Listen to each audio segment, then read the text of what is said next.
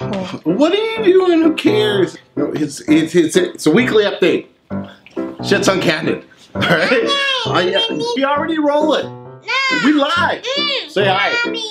Say hi to everybody.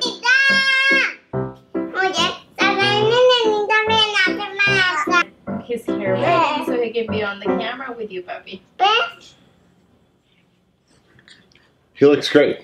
Hi, what's going on, everybody? Emeka coming at you here. I thought this was a good idea, but I don't know if it was. But Rafi, say hi. All right, so we got a couple things we're going to be talking about today in this weekly update. We got publishing updated changes. We got Miami meetup, and I'm going to give you 3 tips. Can you show them 3? That's 2. I'm going to give you 1 tip, and she'll give you 2. That's 3. That's 1. We're working on that. On how to keep your New Year's resolutions. Right, because January 12th is actually the date most people have given up on their New Year's resolutions. So she knows Poppy's always right.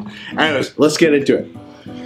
All right, so how's everyone's weeks going? It has been an incredible week. Tons of things going on. But we filming this, I know Rafi is excited. We filming this on the 12th.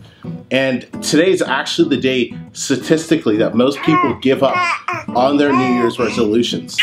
So I thought it'd be kind of cool to lay down 3 things that have really helped me keep my resolutions. I don't even call them that, I just call them goals, throughout the entire year to accomplish them, because each year has been getting better and better and better, you know, so let's go through them. So number one thing is writing them down and seeing them daily. I can't see it, but up on the whiteboard, I keep my, yeah, I know you can see it. See, Mommy. That's correct. And, you know, I keep them up there so I can see them, constant reminders, since that's kind of like the office. So I see them all daily. And then also up on the wall, I have what's called my vision. It's not really a board, because I just take the paper. I just take the papers and stick them up on the wall of, you know, the things that I really want to go after for that year. So every morning, when I wake up, it's like one of the first things I see. I open my eyes, boom, reminded of what my annual goals are. The second tip is breaking them down into monthly actionable steps. He's all good. He ain't gonna fall. Mommy. Parenting's really just a balancing act, right? It's keeping your kids fed and keeping them alive. Those are my parenting tips. Anyways, we're getting into it. So breaking them down monthly into actionable steps, because you know the goal for the business is to do $750,000 to $1 million this year in revenue.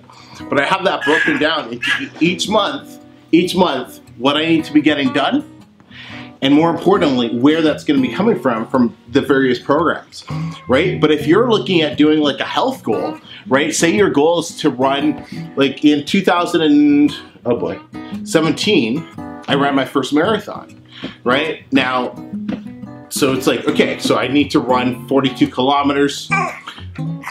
I need to, you know, for every month, I need to run X amount of kilometers. Every week, I need to increase my kilometers by X amount. By doing those small little changes, or those smaller goals that you can go after. I know, sweetie, they know I'm right. It's okay. Yes, Papi. What's this? I want to know in the comments, was this a good idea? The changes, or the goals that you're going after, fuck, I'm gonna have to edit that. Okay, where was it? What was I even talking about? The marathon. Right, so you want to know where you're increasing. I think you just took a crap on my leg.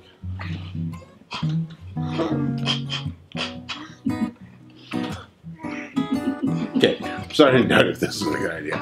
Anyways, break down your goals into smaller chunks. Number 3, find people to keep you accountable. Now, the best people to keep you accountable, guess who they are? No not a freaking 6-month-old or a 3-year-old. They're not gonna keep you accountable for shit. Yeah, I swear in front of my kids. Get over it. You have to find people who are like-minded individuals like you to keep you accountable for your goals, right? That's why I'm part of different masterminds. See, Bobby. That's why I'm part of different masterminds, and you know, some of the most important people in my life outside of my family are the ones, you know, I want to hold me accountable. We check in every week. You know, of course, you know, your spouse, whoever it is, you know, they keep me accountable as well. But one of the things that I share my goals on YouTube for, right? That's one of the reasons that I started the channel, was it was going to force me to keep myself accountable. Because if I tell everybody, then, oh, I got to do it, right? Because then it just doesn't make me look good if I don't hit my goal. Yeah, Bobby. All right, let's get into some updates. See, bye. Okay, Academy is open right now. It's filling up fast. There's only 20 spots, and the first call is January 23rd. See, Bobby. Over there, right there. So this is your best chance. Those of you who are into publishing, this is your best chance to work with me without having to pay the one-on-one fees. It's weekly calls on how to build an actual 6-figure a year business with self-publishing. See, but that's Bobby. Yeah, Bobby. She might even be running a few calls in a few months. Okay.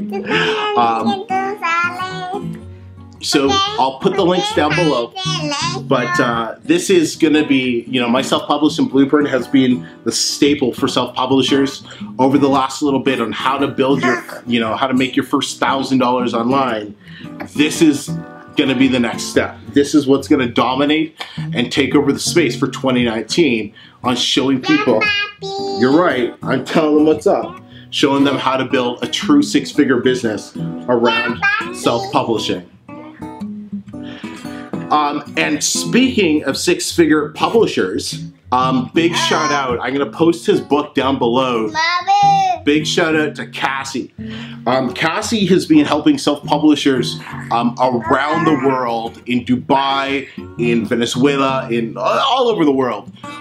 You know, and also other high-ticket affiliate marketers. So he has an amazing book on how to get started with self-publishing, and I just think it's a resource that more people need to get in their hands. So I'm gonna put a link so you can grab his stuff, and I'll even put a link to his channel because he has some gold coming out there before as well. So big shout out to my boy Cassie. Miami. All right, so we are. What's the date? What's the date today? The 12th. They're seeing this on what, the 14th? So we're, I don't know, half a month away from Miami. We're gonna do a meetup.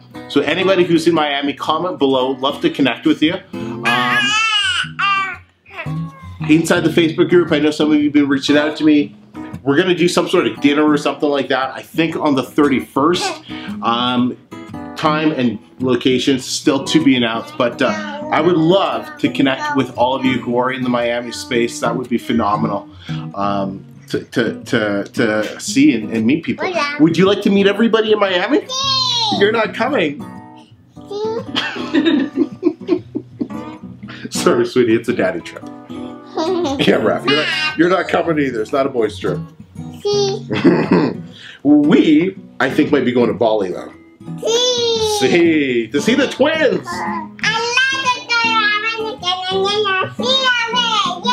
See, I love the twins. I want to see the twins. Everybody loves the twins. Christian Rasmus, that's for you. All right, everybody. Hey, let me know what's going on below. Should I do my other weekly updates with the kids, or should we maybe leave them out? Yeah, Bobby. Till next time, everybody. I'm Emeka. Hit me up.